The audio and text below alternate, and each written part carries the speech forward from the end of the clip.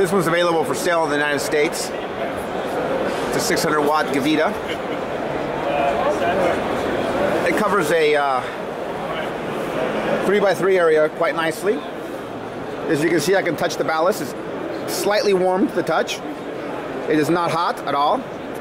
The ballast is, there's two versions. There's a remote one, and then there's the one that's attached to the hood. It's so cool, you know, you can put your cheek to it. Yeah, I noticed that. Yeah, absolutely. Very cool. Very cool. About 30 watts of light.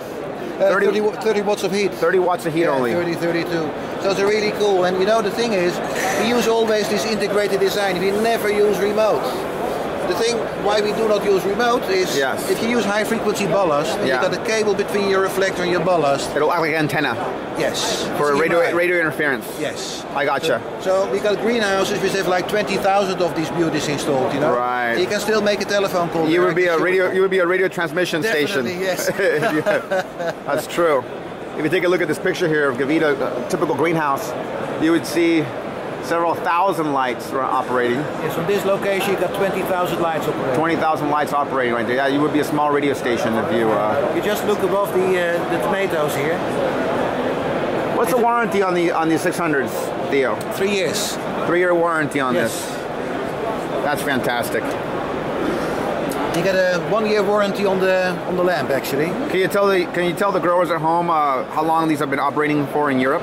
Oh man, you know, the first Philips electronics came out in 1993 actually. 1993? And we're now the 3rd generation of electronics. Wow.